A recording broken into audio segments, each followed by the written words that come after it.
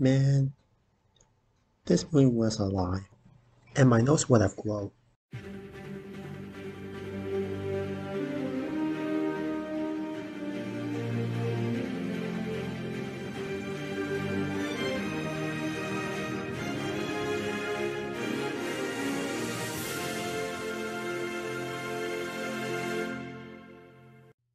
Hey guys, this is Chuck Fan Media here, and today I'm going to review on the 2022 Disney live-action remake of Pinocchio.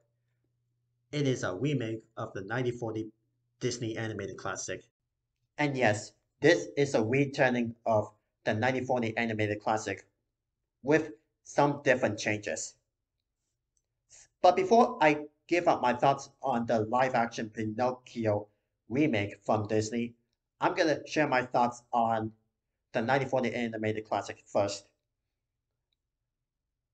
I saw the original classic on VHS a lot, and I still love this Disney movie. It has a really good message of being truthful and brave. And no, I'm not watching Pinocchio True Story. It looks terrible, and even though it's the first Pinocchio movie of 2022, I'm not watching it.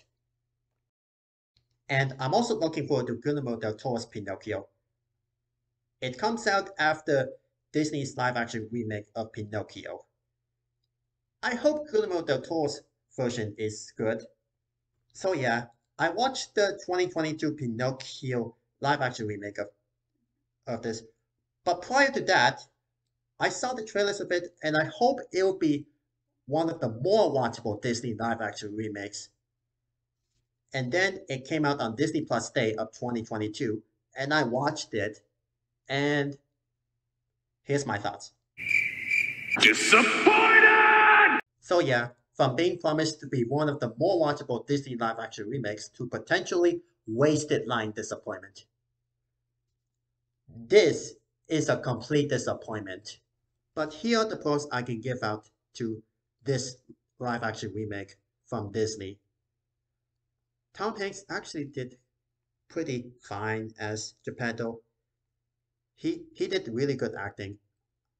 I can say Joseph, whatever his last name is, did really good as Jiminy Cricket. And the CGI Pinocchio and Jiminy Cricket were faithfully accurate to the original 1940 movie. The visual effects are stunning, and there are nice re-renditions of the original songs in the 1940 films, such as When You Wish Upon a Star and I've Got No Strings. Yeah, those are nice. But for the most part of this live action remake, this movie actually pisses me off. Once we get into the clock scene where it references other Disney properties, I completely lost my excitement. And also after Pinocchio finished his I've Got No Strings performance.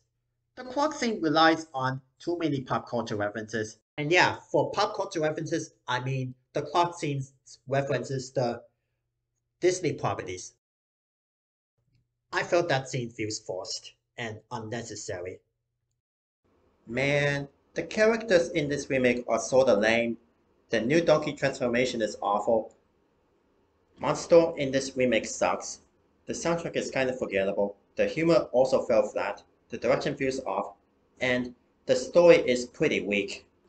Overall, man, like I said before, this Disney live action remake did have a potential to be one of the more watchable Disney live action remakes, but it ended up being a wasted potential that shockingly felt emotionally empty.